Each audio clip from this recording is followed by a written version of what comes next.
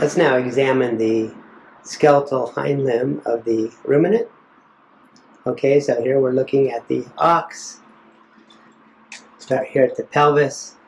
We've got the ilium, back here the ischium, and then the pubic bone is here.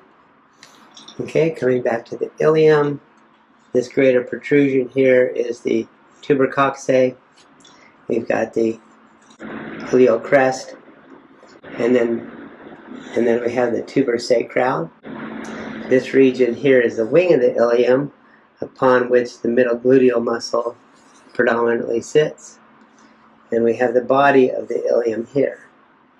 Okay, we're not going to be able to see the acetabulum real well on this specimen right now, but we'll look at that on an isolated specimen. Okay, we've got the greater ischiatic notch here and the lesser ischiatic notch. Just as in the horse, there's a fibrous sheath that fills in this area in here, creating a greater ischiatic foramen and a lesser ischiatic foramen. That is the sacrosciatic ligament. Okay? Coming through that greater ischiatic foramen is going to be the sciatic nerve, also the craniogluteal artery and vein and nerve, as well as the caudal gluteal nerve. Okay? Through the lesser ischiatic foramen, so it's going to have a little hole here for that, there's going to be the tendon of the internal obturator coming down to attach in here, but also in the ox we see the caudal gluteal artery and vein coming through the lesser ischiatic foramen. Okay, so moving back to the ischium, we notice that the tuber ischii is very triangular here. Okay, almost equilateral. And that's where much of the caudal thigh muscles are attaching. They're also going to have some attachment up on the sacrosciatic ligament, but not as much as we saw in the horse. Back here we have the ischiatic arch, and then here we can see the obturator foramen. Okay, then we have the pubis, which is right up in here, and if we come around this way, we can see the pubic tubercles here. The pecten of the pubis is here, and then we have our iliopubic eminence. Okay? So some important things to know about in the ruminant are the pelvic diameters. Okay, so we have the conjugate diameter, which is measured from the sacropromontory down to the pubis here, and then we have the transverse diameter from the wide part at one ilium to the other. Okay, so conjugate diameter, transverse diameter, these measurements are used in cattle to predict the size of calf that the cow can give birth to, so that they can avoid dystocia. So here we have an isolated os coxae. We've got the tuber coxae out here, tuber sacral here. Between them, it's kind of broken away, is the iliac crest. We have the wing of the ilium, the body of the ilium. Here once again is our greater ischiatic notch and our lesser ischiatic notch, and in between them is the ischiatic spine. We come down here now and we see very nicely the acetabulum. The acetabulum has the articular surface, it has the acetabular notch, and the acetabular fossa.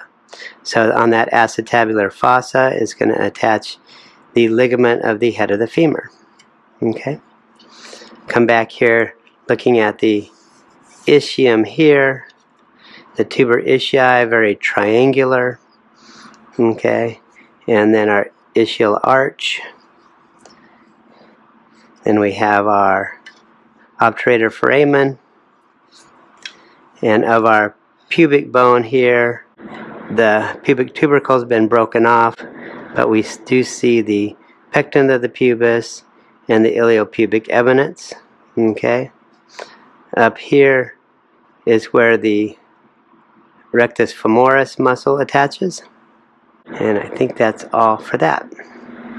Looking now at the femur, we see proximally it does have a greater trochanter.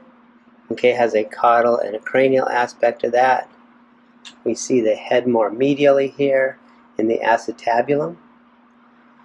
Come back here caudally, and we see not just a greater trochanter, but a lesser trochanter. We have our intertrochanteric crest and our trochanteric fossa here. And we notice here that there is no third trochanter like we saw in the horse.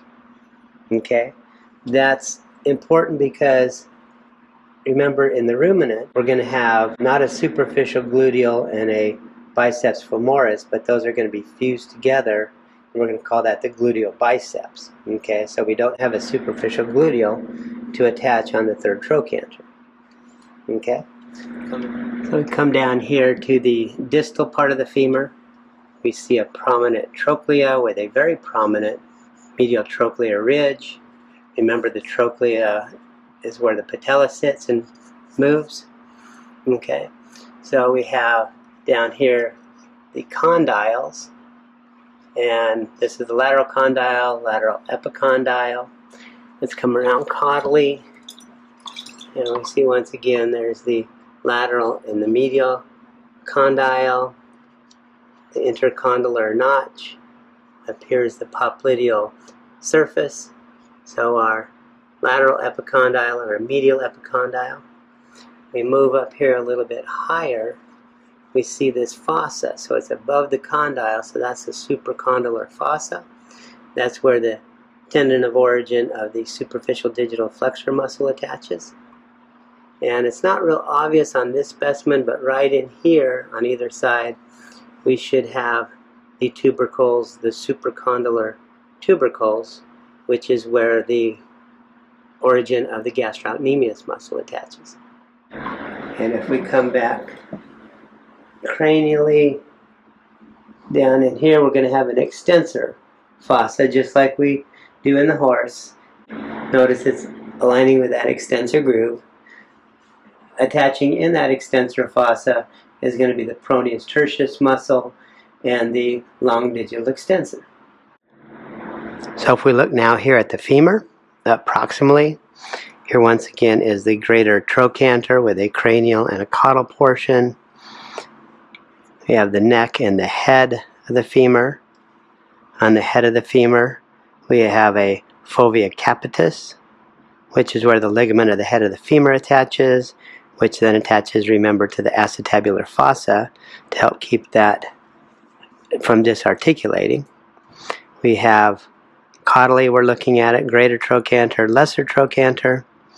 Here's our intertrochanteric crest, our trochanteric fossa. And then if we move down distally, we've got the trochlea with a very prominent medial trochlear ridge. We've got the extensor fossa, upon which pronaos tertius and the long digital extensor tendon attach. We have our two condyles, our lateral and our medial condyle, and likewise our lateral epicondyle and our medial epicondyle. Okay, between our condyles is the intercondylar notch. Here is the popliteal surface. And we notice up here more proximally, so they are above the condyle, so this is the supracondylar fossa, upon which the superficial digital flexor tendon attaches. And on this side here and then back over here, we have the supracondylar tuberosities, upon which the gastrocnemius muscle attaches. Okay? Let's now have a look at the tibia and fibula. You'll notice here that the head of the fibula is basically fused in this condylar area, this lateral condyle. Okay, so we don't see it here, but we do see an isolated lateral malleolus of the fibula here. Okay, so whereas in the horse the lateral malleolus was fused with the tibia and we had an isolated head of the fibula up here, it's opposite in the ruminant in that it's fused up here and isolated down here. Okay, come back up to this proximal portion. We see the extensor groove here through which the tendons of origin of the long digital extensor tendon and the proneus tertius come through. Okay, so our tibial tuberosity, that's where the quadriceps femoris muscle attaches. Then distally down here we have a medial malleolus of the tibia. We notice here that the fibula is greatly reduced as it was in the horse.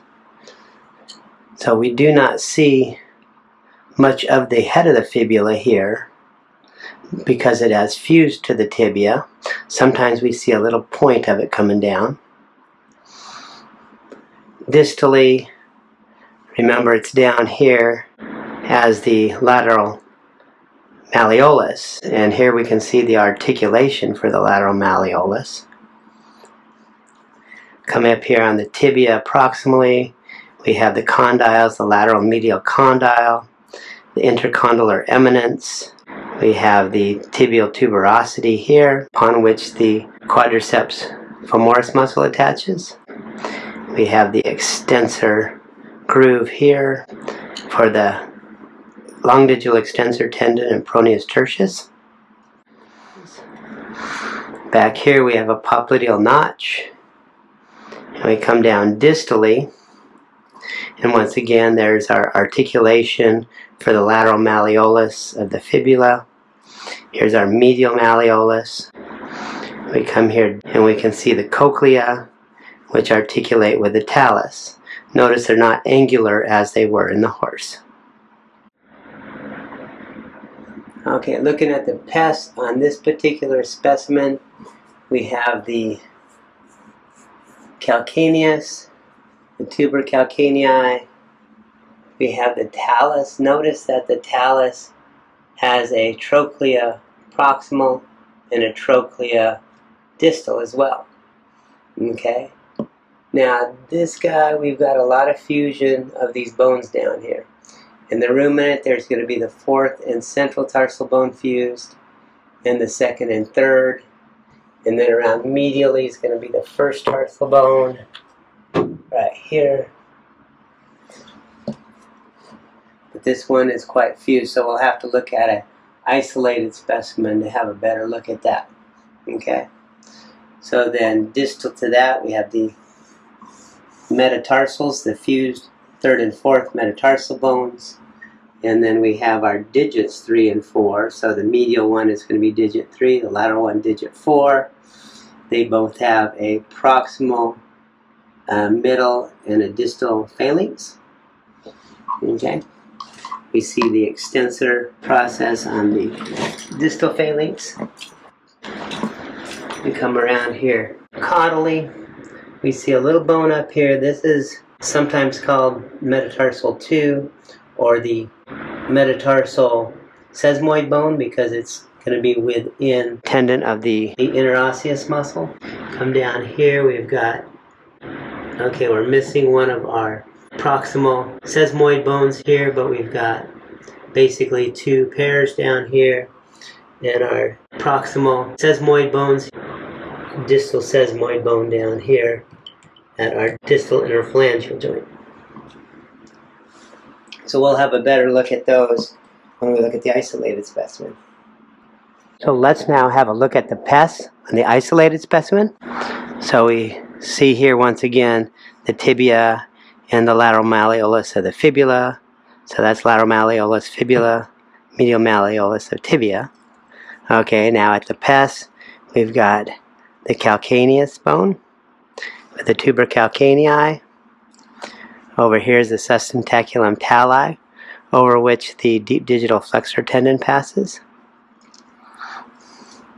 We look at the talus here. we notice that the talus has two trochlea. Okay, both a proximal and a distal one. It's seen rather nicely here, kind of that roundedness. Okay, now commonly in the ruminant we have a fourth and central tarsal bone fused, and we also have the second and third tarsal bone fused. So just as the second and third carpal bone were fused, we have fusion of the second and third tarsal bone as well. And then here is the first tarsal bone. Okay, so I have fused central and fourth, fused second and third, and a first tarsal bone. Okay, we look now at the metatarsal bones. We have a fused third and fourth metatarsal bone, just like we had a fused third and fourth metacarpal bone. Okay, on the caudal aspect we have this little bone here, which is the metacarpal bone number 2, or sometimes called the metacarpal sesamoid, because it's within the tendon of the interosseous muscle. On this dorsal surface we see a vascular groove here. Down here's a vascular foramen, distal vascular foramen. And then we have two heads. Okay, so we have an intercapital fissure between the two heads. Each head goes to each digit. Okay, so we have a medial and a lateral digit, or digit 3 and digit 4.